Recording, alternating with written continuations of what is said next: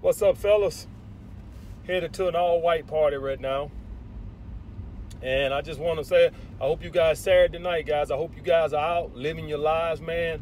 Not in the house swiping right, swiping left, fucking messaging 100 girls, man. Get outside, go outside, meet women outside in the real world, guys. All right?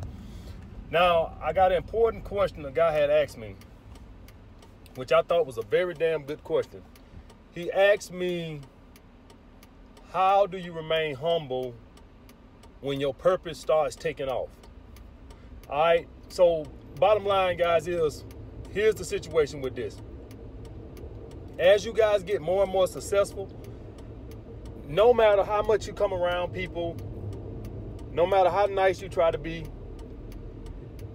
people, when they see you doing good, they always think you acting funny. All right, and so ain't nothing you can do gonna be to satisfy people. That's the bottom line, guys. All right. When your purpose starts taking off and shit like that right there, anything less than you spending all day with somebody and picking people up, they gonna think you acting funny. That's just the bottom line, guys. If you go buy a new car, you acting funny. If you ain't over their house every day, you acting funny. Well, here's the fact of the matter, guys. When you on your purpose, you're not gonna have time to see those people like you used to. That's just the bottom line. That's why you're getting successful, because you're on your purpose. It ain't just fall from the sky. All right.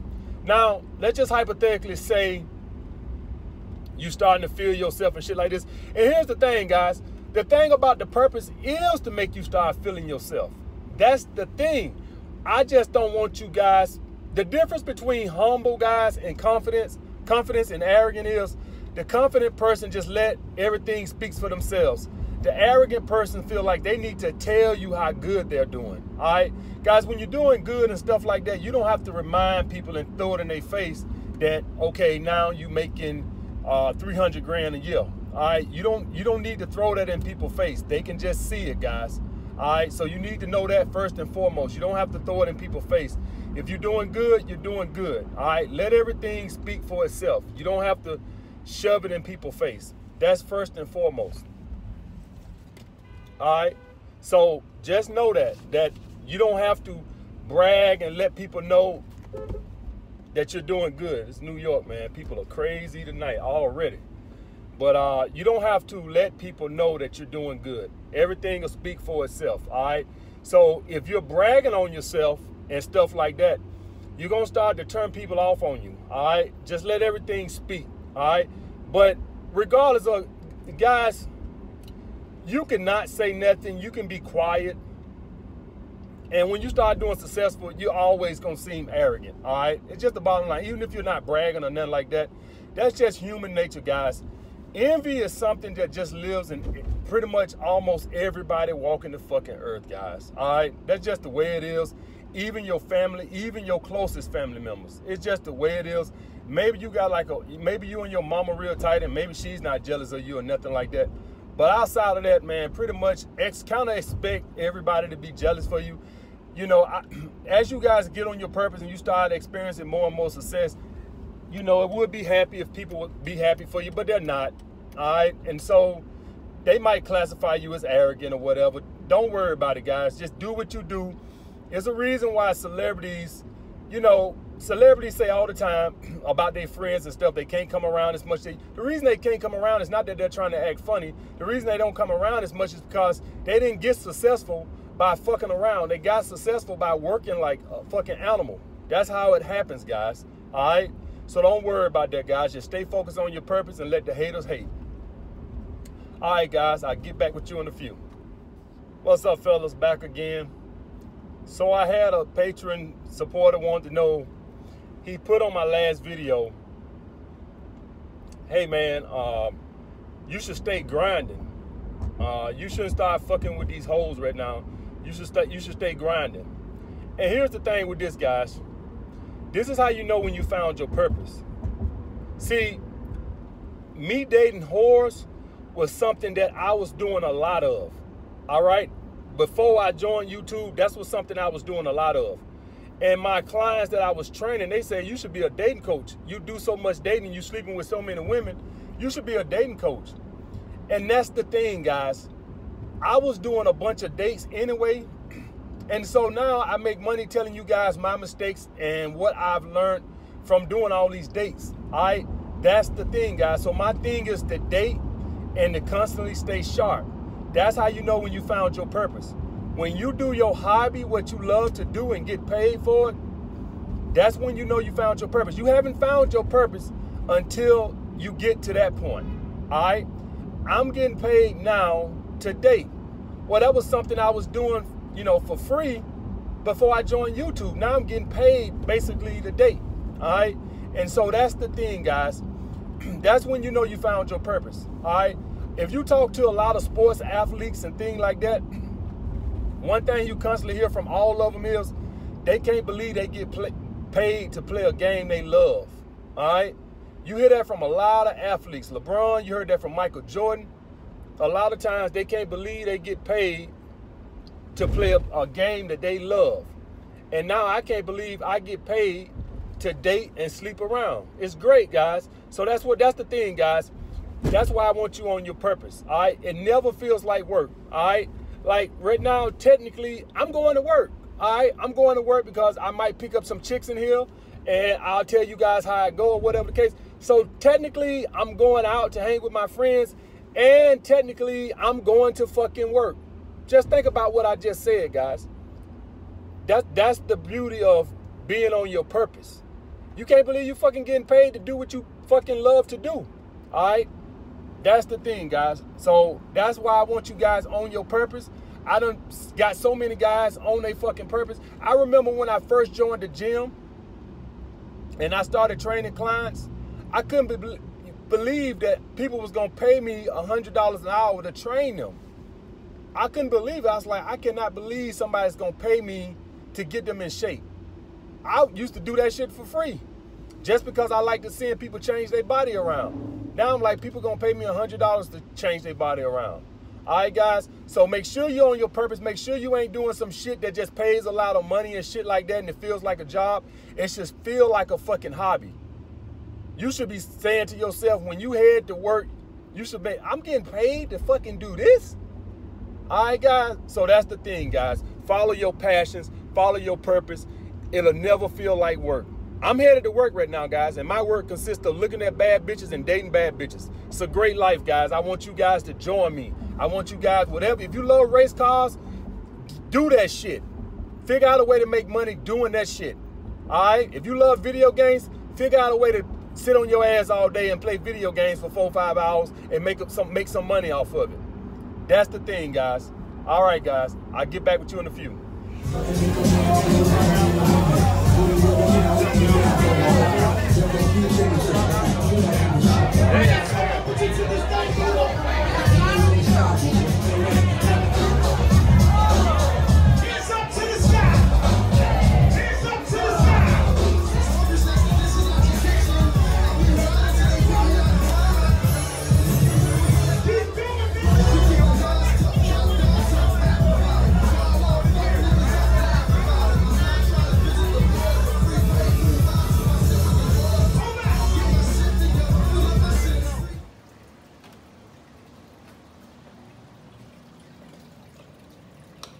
They ain't never let nobody say it, though. Really? They ain't run from you? No, they're coming first. I felt they're hungry.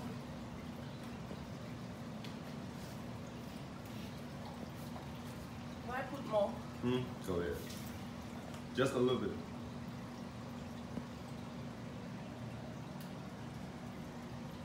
In Nigeria. Yeah, pretty much. Plantain, rice and beans, yeah.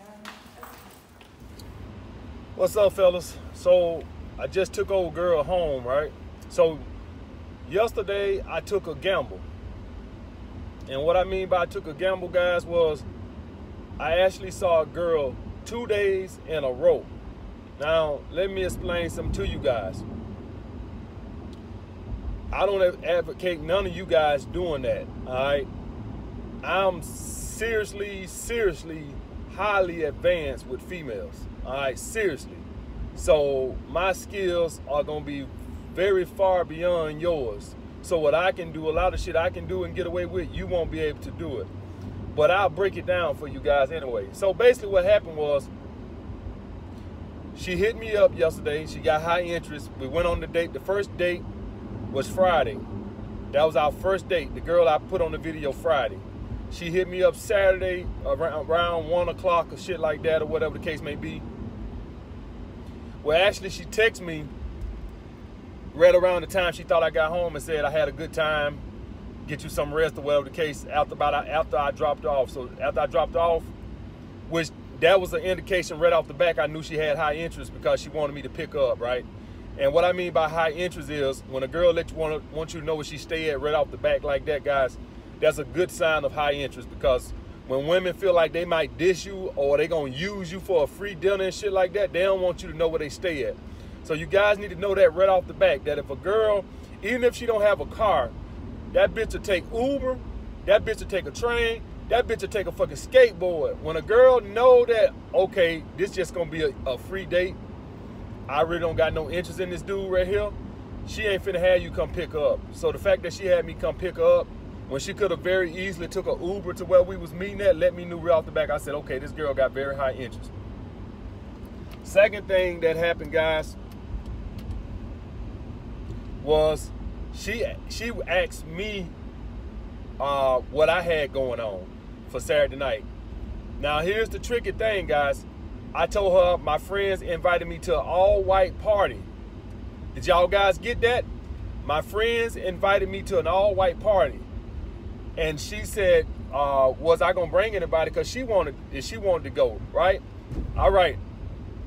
Now, I had to weigh some scenarios in my head. Okay, you're gonna see a girl twice, 2 days in a row, but she asked you could she come, you didn't ask her.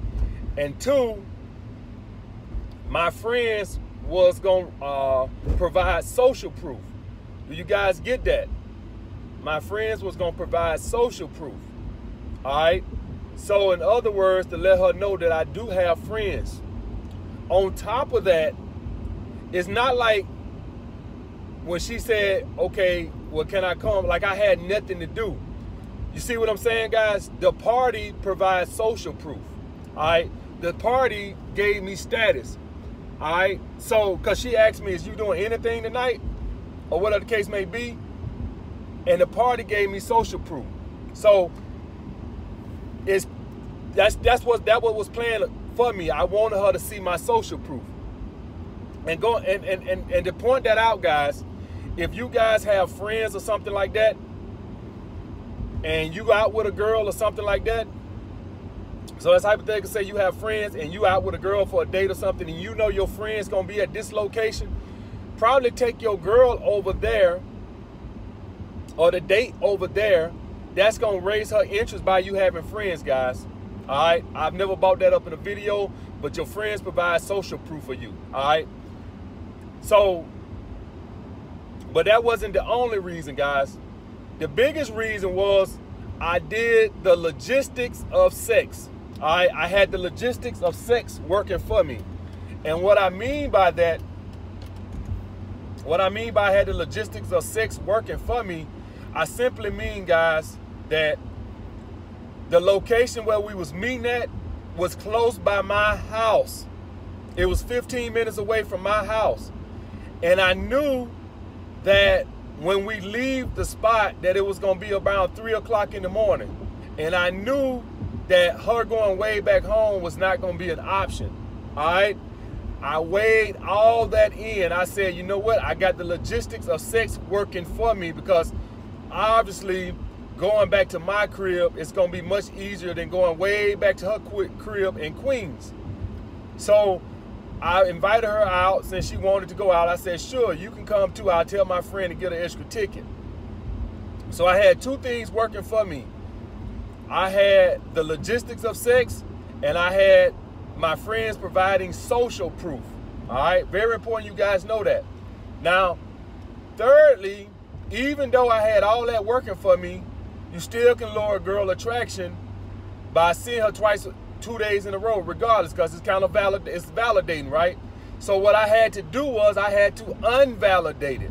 So what I did was the whole night I kind of was like disinterested, very quiet, guys. I was very silent.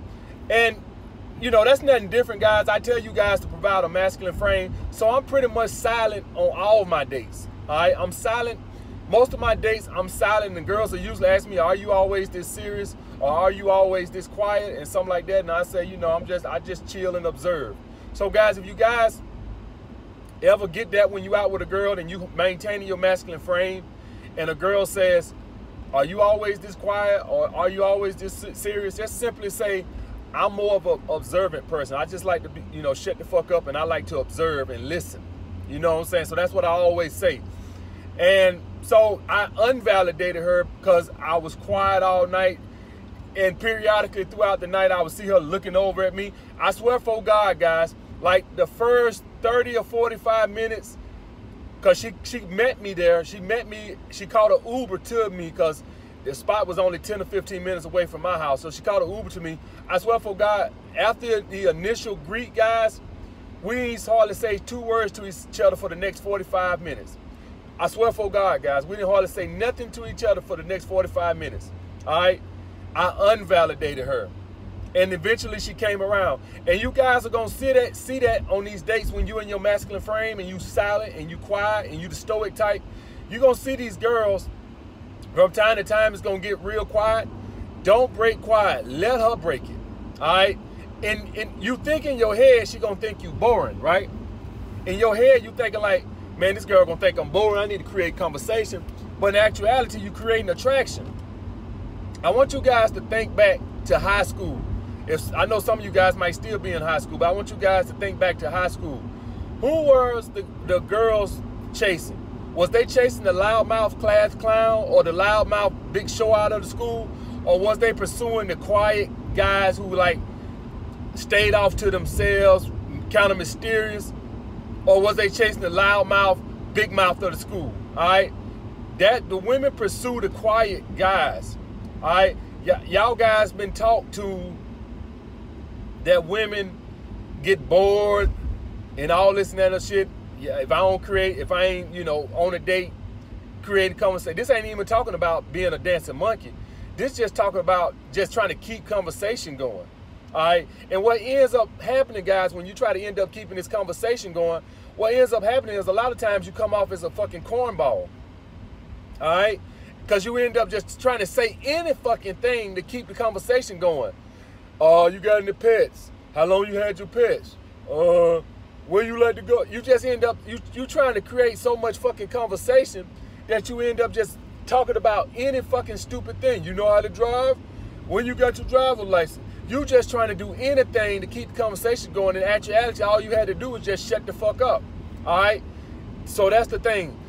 And that's also a way of shit testing her. All right, guys? So for me to do that, guys, I had to unvalidate her. I gave her a little validation by inviting. It was a little give and take. My friends was gonna provide social proof, and I had the logistics of sex working for me, but I had to balance that with giving her validation of still wanting to see her 2 days in a row. Even though she asked me could she come, I didn't ask her. All right? And so the thing with that, guys, is it was a gamble. The bottom line is it was a gamble, guys. It paid off. You know, I got my dick sucked all night and I fucked the shit out of her. You know what I'm saying? But it was a gamble. I could have very easily ruined attraction. All right? Now, I'm very skilled, and so I kind of knew what to do, but I don't advocate you guys doing that. It's a very good chance if you do that. I don't even advocate seeing a girl 2 times in a week, nonetheless 2 times in a row. But I'm highly skilled. I figured I could pull it off, and I did. You know what I'm saying? But I had a lot of things working for me, all right, and a lot of skill on my part to pull that shit off, guys. But yeah, guys, it paid off. It was a gamble, guys. Anything that I tell you guys to do, and you decide to do, it's that type of thing. You know, I tell you guys not to give a girl a compliment, validation, and shit like that. Guys been giving women compliments for hundreds of years and been fucking hoes to sleep. when I just tell you guys don't do it because I know it works better, all right? But you still can do it and you still can pull it off, all right? So anything I tell you to do, guys have done it. Anything I have told you guys not to do, guys have done it and still fucked hoes. I'm just letting you know that you run a risk of ruining attraction. Also, let's hypothetically say, even though you still fucked a bitch, let's hypothetically say you still fucked a bitch, you still run a risk of her moving more into a masculine energy because you show her so much validation, all right? So if you're gonna do that, understand you gotta unvalidate it, all right? So on one hand, I validated you, and on the other hand, I'm gonna unvalidate you, all right? So that's the thing. That's sort of like my video, Feed Them Scraps. You give it and you take it away, guys. But anything I tell you on my videos not to do, guys, and you do it, just understand it's still a risk. You still can fuck hoes. You know, listen, you can talk to a girl on the phone every day and you still might fuck that bitch, right? It has been done, guys. Guys have fucked women that they've talked on the phone to every day. I'm just letting you know that you run the risk of the woman losing attraction. All right, that's the thing with that, guys. All right, so right now, how I'm gonna do hers, I'm gonna pull back a little bit. All right, I'm gonna pull back a little bit to unvalidate a little bit. I don't want her head to get too big, like, oh, he saw me 2 days in a row. I'm the shit. So doing that, now I gotta pull back a little bit, guys. All right, guys. So just letting you know, guys, anything you do when you compliment a girl or any kind of validation, you still can fuck that bitch. Just letting you know that it's a risk. All right, it's a risk. You need to know, just know the risk you're doing. All right, if you go rob a bank, you can get away with it, but it's a risk your ass go do 20 years in prison. All right, it's everything you do is a fucking risk, guys. All right, I'll talk to you guys later, man. What's up, fellas? Back again. So I wanted to talk a little bit more about the validation point. So I took video of her last night and shit like that right there, and she saw me this morning taking video, and so I gave her that little validation too. But you know, validation aside, here's my thing on that. As a dating coach, I think it's vital that I show proof of my results. All right. So even though it does validate the girls, the fact remains, man, as a dating coach, you have to show some type of proof to what you're doing. So, you know, y'all got dating coaches on YouTube who been on YouTube 5, 6, 7 years, ain't never showed you one goddamn woman. One. Ain't never showed you one fucking woman and want you to just believe what they say just for the hell of it. Just because, I guess, because they a man and got balls between their legs.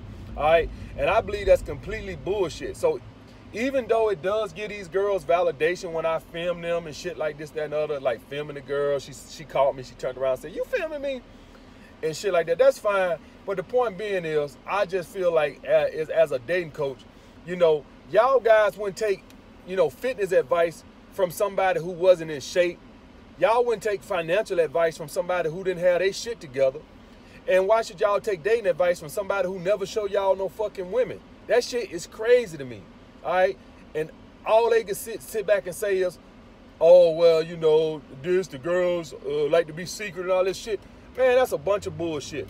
I'm going to tell y'all why these guys don't never show y'all no women. They have women. They just look like shit. That's the bottom fucking line, guys. That's why they don't show y'all no women. I'm going to tell y'all why they can't show y'all no women. Because they put out videos about ain't nothing wrong with validating women and don't worry about, you know, you don't need money and you don't need to get in shape to pull no women. Yeah, them low scrubs that they fucking with. That's the bottom fucking line, guys. Because if you gonna fuck with bitches like that bitch I was with last night, you gotta have your shit together. Man, let me tell y'all something about that girl I was with last night. I went out with that girl 2 times in a row. Don't y'all know girls done hit on that girl when I go and, like, I turn my back and go get us a drink or something? Don't y'all know I turn my back, it be girls in her goddamn face trying to get her fucking number? That bitch bad, man. That bitch bad. You gotta have your shit together to get that bitch. All right, that's the bottom fucking line. That girl bad. That girl stop traffic every fucking where she go. When we pull up, everybody, all eyes on her. So you're going to have a lot of competition for that fucking girl. You got to have your shit together, man. That's the bottom fucking line, guys. And so when y'all listening to these dating coaches, and shit like this, and they tell y'all it's okay, you can give women compliments, and you don't have to have your shit together to get women. No, you don't have to have your shit together to get women. But we ain't trying to fuck with 6s and 7s. The bad bitches, guys, the 9s and 10s that y'all want to fuck with, man, they get hit on by bad bitches. I took that bitch to the pool hall. I went to the bathroom. I come back. The fucking bartender over there trying to get her number. She said she gave the girl her Instagram. That's how bad the bitch is. I was with the bitch last night at the all-white party. Some other bad chick come up and snatch her up, tell me something. Get up and dance. When you fucking with bitches that bad, you gotta have your shit together. And so, when the reason why y'all guys see my shit works is because I live this shit. A lot of these guys, man, are married to women that are like low-hanging fruit and shit like this, that, and the other. They trying to give out dating advice, but yet they too ashamed to show you their wife and shit like that, and they don't want to show you no chicks. That's because they fucking frauds, guys. That's why I show y'all chicks. Even though I know I be like, man, this gonna give that bitch too much validation, but in my eyes, it's just what I have to deal with, because I have to show you guys proof of what I'm doing. I have to show you guys proof I know what I'm talking about. I don't expect you guys just to take my word for it just because I make some videos and clap my hands and turn the camera on and y'all say, man, this guy good. But he ain't showed no fucking women. So that's why, even though it does validate y'all, validate these women to put them on camera like that, I just have to deal with it, because in my eyes, I have to show proof of what I'm doing. And I advocate you guys to stop listening to dating coaches who don't never show no fucking proof. Unless, listen, if you just want some 7s and 8s, 6s and 7s, listen to them. But if you want to have bitches like the bitch I had last night that's going to have bitches come hitting on her when you turn your back and shit, you better listen to me, and you better do what the fuck I tell you to do. All right, guys. I'll get back with you in a few.